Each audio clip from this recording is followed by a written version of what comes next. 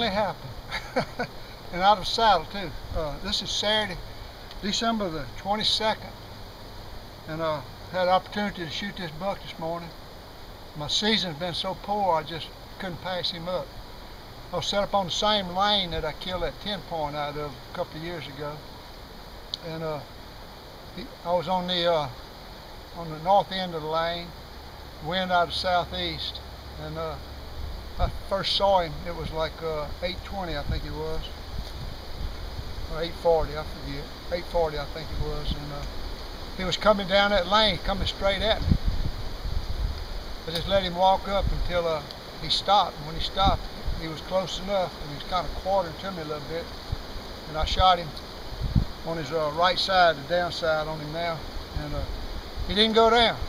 It always scares me when they run off, but I figured I hit him. It wasn't but a 50-yard shot, and he run out in the cutover. This lane is now runs through the cutover. It's got cutover on both sides of it, and like I say, he come from the opposite end and walking straight to me, and he run out to the cutover.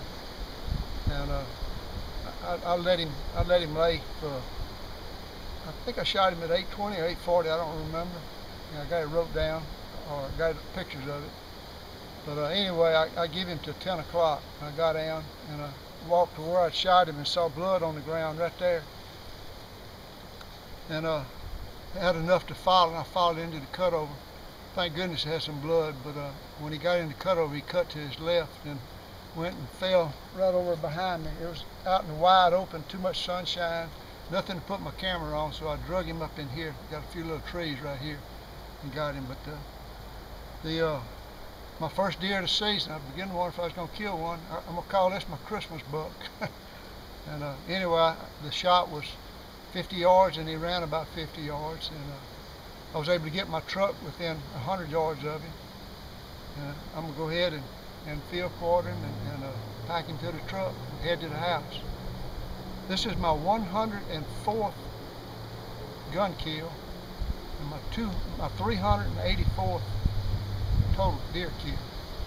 So 74 years old, be 75 in February, and still trying to get it done.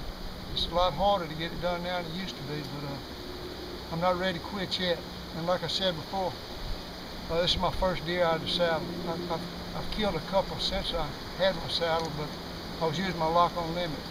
And I'm pretty much full-time with that saddle now. It's really comfortable. I got it all tuned up. I'm in saddle shape. I'm used to it. And it's really nice. I like it a lot. I was hiding behind the tree. I was totally opposite side of the tree from where the deer was walking straight to me. And I just kind of leaned over to my right and put the gun up against the tree I'm tethered to. And it was rock solid, and I shot it. But anyway, I'm going to go ahead and use my new knife. I was gifted a really nice knife by Blood Brother Forge. And Craig, he really done me right. He fixed me up. And this is his maiden voyage. I'm fixing to try it out right now. So hopefully I'll see you on another this year.